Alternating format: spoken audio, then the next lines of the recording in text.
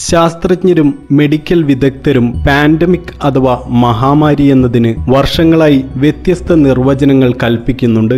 എന്നിരുന്നാലും ഒരു രാജ്യത്ത് ഉടനീളമോ ഭൂഖണ്ഡങ്ങളിലോ അല്ലെങ്കിൽ ലോകമെമ്പാടും പടർന്നു പിടിക്കുന്ന വിനാശകാരികളായ അസുഖങ്ങളെയാണ് മഹാമാരി എന്ന് വിശേഷിപ്പിക്കുക. കോളറ, പ്ലേഗ്, വസൂരി, ഇൻഫ്ലുവൻസ എന്നിവയെല്ലാമാണ് മനുഷ്യ ചരിത്രത്തിലെ ഏറ്റവും വിനാശകാരികളായ രോഗങ്ങളായി മാറിയത്.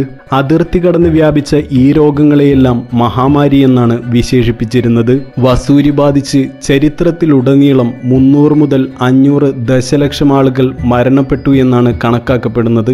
ചൈനയിലെ വുഹാൻ പ്രവിശ്യയിലെ മാംസച്ചന്തയിൽ നിന്നും പൊട്ടിപ്പുറപ്പെട്ട കോവിഡ്-19 വിനാശകാരിയാം വിധം ലോകമെമ്പാടും വ്യാപിച്ചിരിക്കുകയാണ്.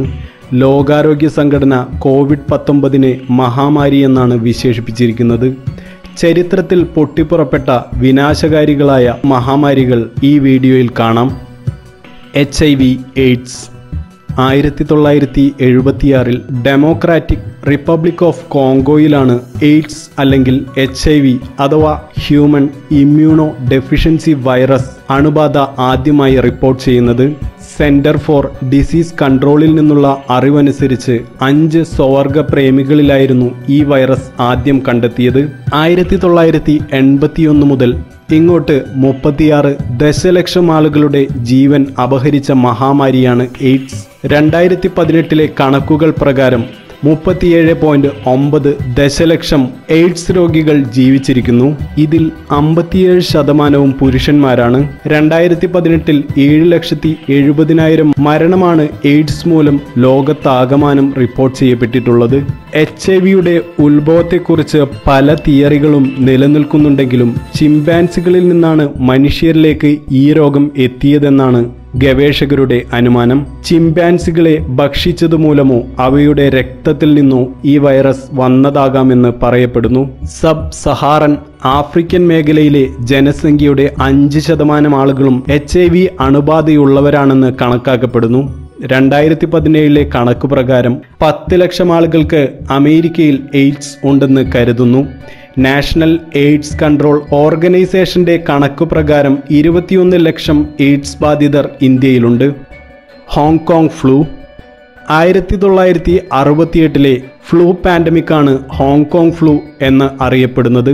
1968 ജൂലൈ 13 ഹോങ്കോങ്ങിൽ നിന്നും പൊട്ടിപ്പുറപ്പെട്ട മഹാമാരി ഒരു വർഷത്തിനുള്ളിൽ 10 ലക്ഷം പേരുടെ ജീവനാണ് കവർന്നത്. ഹോങ്കോങ് ജനസംഖ്യയുടെ 15% പേരെയും ഈ മഹാമാരി പിടികൂടി. 5 ലക്ഷത്തോളം പേരാണ് ഹോങ്കോങ്ങിൽ മാത്രം രോഗബാധിതരായത്. 1968 അവസാനത്തോടെ വിയറ്റ്നാമിലും സിംഗപ്പൂരിലും വൈറസ് ബാധിച്ചു. സെപ്റ്റംബർ മാസത്തോടുകൂടി ഇന്ത്യ, ഫിലിപ്പൈൻസ്, ഓസ്ട്രേലിയ, മറ്റ് യൂറോപ്യൻ രാജ്യങ്ങളിലേക്കും വൈറസ് പടർന്നു. പിന്നീട് അമേരിക്കയിലേക്കും മറ്റു രാജ്യങ്ങളിലേക്കും രോഗം വ്യാപിച്ചു.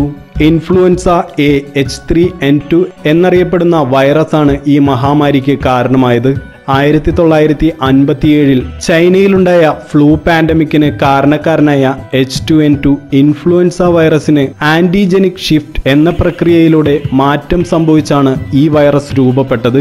ഈ വൈറസ് മൂലമുള്ള മരണനിരക്കും കുറവായിരുന്നു. രോഗബാധിതരിൽ 0.5% ആളുകൾ മാത്രമാണ് മരണപ്പെട്ടത്. ഏഷ്യൻ ഫ്ലൂ 1956 ചൈനയിൽ നിന്നും പൊട്ടിപ്പുറപ്പെട്ട രോഗമാണ് Asian flu. Influenza A H2N2 എന്ന വൈറസാണ് 20 ലക്ഷം ആളുകളുടെ മരണത്തിന് കാരണമായത്. 1956 ആരംഭിച്ച് 1958 വരെ നീണ്ടുനിന്ന മഹാമാരി ചൈന, സിംഗപ്പൂർ, ഹോങ്കോങ്, അമേരിക്ക എന്നീ രാജ്യങ്ങളിലും വ്യാപിച്ചു. അമേരിക്കയിൽ മാത്രം 69,800 പേരുടെ മരണത്തിന് കാരണമായ മഹാമാരിയിൽ 2 ദശലക്ഷം ആളുകളാണ് മരണമടഞ്ഞത്. ഫ്ലൂ പാൻഡമിക് 1918 ഇൻഫ്ലുവൻസ പാൻഡമിക് സമീപകാല ചരിത്രത്തിലെ ഏറ്റവും കഠിനമായ പകർച്ചവ്യാധിയായിരുന്നു. ഏവിയൻ വംശജരായ ജീനുകളുള്ള H1N1 വൈറസ് മൂലമാണ് ഇത് സംഭവിച്ചത്. വൈറസിന്റെ ഉദ്ഭവത്തെക്കുറിച്ച് വ്യക്തമായി അറിവുകൾ ലഭ്യമല്ലെങ്കിലും 1918, 1919 കാലഘട്ടങ്ങളിൽ ഇത് ലോകമെമ്പാടും വ്യാപിച്ചു. അമേരിക്കൻ ഐക്യനാടുകളിൽ 1918 വസന്തകാലത്താണ് ഈ രോഗം ആദ്യമായി തിരിച്ചറിഞ്ഞത്.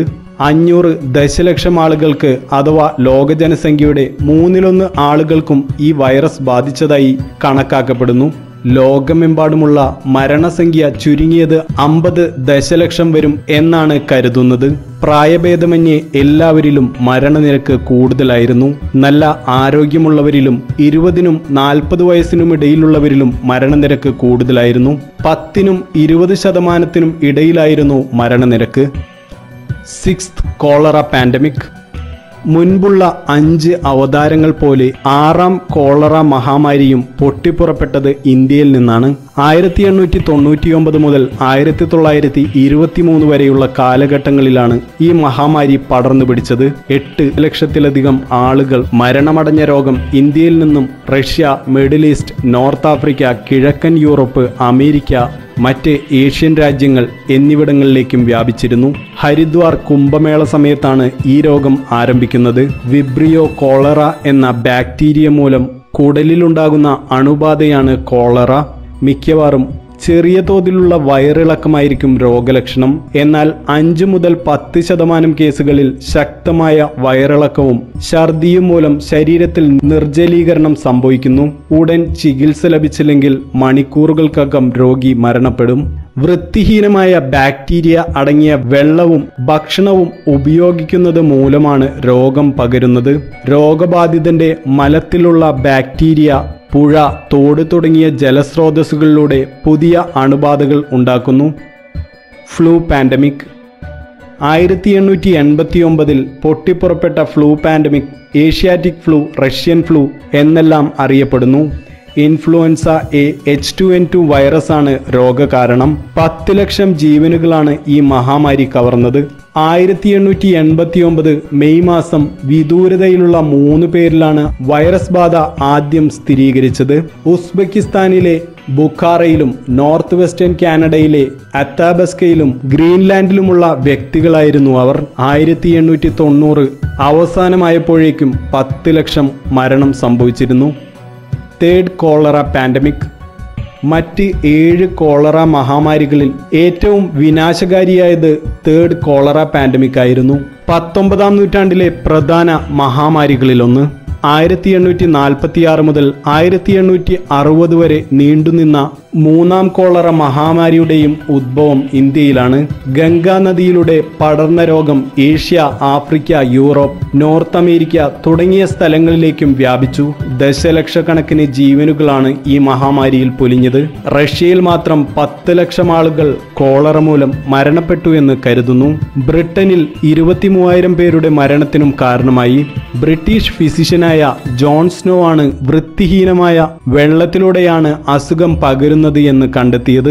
വെള്ളം ശുദ്ധീകരിച്ചും തിളപ്പിച്ചും ഉപയോഗിച്ചതോടെ രോഗം വരുതിയിലാവുകയും ചെയ്തു. The black death, great ബുബോണിക് plague, black plague എന്നെല്ലാം ഈ മഹാമാരി അറിയപ്പെടുന്നു. മനുഷ്യചരിത്രത്തിലെ ഏറ്റവും വിനാശകാരിയായ മഹാമാരിയായിരുന്നു ഇത്. ഏഷ്യയിൽ ഉത്ഭവിച്ചുവെന്ന് കരുതുന്ന ഈ പ്ലേഗ് ബാധ ഏഷ്യ, ആഫ്രിക്ക, യൂറോപ്പ് എന്നിങ്ങനെ 3 ഭൂഖണ്ഡങ്ങളിൽ വിനാശം വിതച്ചു. 1346നും 1353 പൊട്ടിപ്പുറപ്പെട്ട പ്ലേഗ് മൂലം 100 മുതൽ 200 ദശലക്ഷം ആളുകൾ മരണപ്പെട്ടു.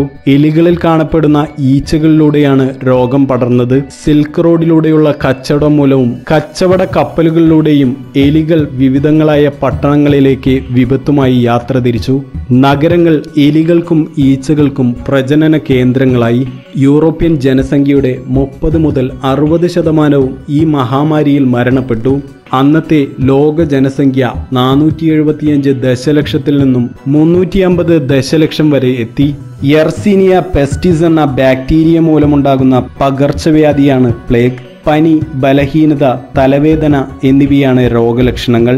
അണുബാധയുള്ള ഈച്ചയിലൂടെയോ എലികളിലൂടെയോ മറ്റ് മൃഗങ്ങളിലൂടെയോ ആയിരിക്കും രോഗം പടരുന്നത്. മനുഷ്യർക്കിടയിൽ വായുവിലൂടെയും രോഗം പടരും. Plague of Justinian. ബൈസന്റൈൻ സാമ്രാജ്യത്തെയും തലസ്ഥാനമായ കോൺസ്റ്റാന്റിനോപ്പിളിനെയും സസാനിയൻ സാമ്രാജ്യത്തെയും മെഡിറ്ററേനിയൻ കടലിനു ചുറ്റുമുള്ള തുറമുഖ നഗരങ്ങളെയെല്ലാം ബാധിച്ച മഹാമാരിയാണ് പ്ലേഗ് ഓഫ് ജസ്റ്റീനിയൻ. AD 541, 542 കാലഘട്ടങ്ങളിൽ പടർന്നു പിടിച്ച പ്ലേഗ് മൂലം യൂറോപ്പിന്റെ പകുതിയോളം ജനങ്ങളും മരണപ്പെട്ടു. 25 മുതൽ 100 ദശലക്ഷം ആളുകൾ മരണപ്പെട്ടു എന്നാണ് കണക്കാക്കപ്പെടുന്നത്. എലികളിൽ കാണുന്ന ഈച്ചകളിലൂടെയാണ് രോഗം പടർന്നത്. ജസ്റ്റീനിയൻ പ്ലേഗിനും ബ്ലാക്ക് ഡെത്തിനും കാരണക്കാരനായത് യെർസീനിയൻ പെസ്റ്റിസ് എന്ന ബാക്ടീരിയയാണെന്ന് കണ്ടെത്തിയിരുന്നു. കിർഗിസ്ഥാൻ, കസാക്കിസ്ഥാൻ, ചൈന മുതലായ രാജ്യങ്ങളുടെ അതിർത്തിയിൽ സ്ഥിതി ചെയ്യുന്ന ടിയാൻഷാൻ പർവ്വതനിരകളിലെ മൃഗങ്ങളിൽ ഇത്തരം ബാക്ടീരിയകൾ കണ്ടെടുത്തിരുന്നു. ഇതിനടുത്തുള്ള മേഖലയിൽ നിന്നാകാം ഈ മഹാമാരിയുടെ ഉദ്ഭവമെന്ന് വിശ്വസിക്കുന്നു. ഈ വീഡിയോയെക്കുറിച്ചുള്ള നിങ്ങളുടെ അഭിപ്രായങ്ങൾ കമന്റ് ബോക്സിൽ രേഖപ്പെടുത്തൂ. കൂടുതൽ വാർത്തകൾക്കും വീഡിയോകൾക്കുമായി ഞങ്ങളുടെ ചാനൽ സബ്സ്ക്രൈബ് ചെയ്യുക. ബെൽ ഐക്കൺ ക്ലിക്ക് ചെയ്യാൻ മറക്കരുത്. ഈ വീഡിയോ ഇഷ്ടമായെങ്കിൽ ലൈക്ക് ബട്ടൺ അമർത്തുക. ഇഷ്ടമായില്ലെങ്കിൽ ഡിസ്ലൈക്ക് ബട്ടൺ അമർത്താൻ മറക്കരുത്.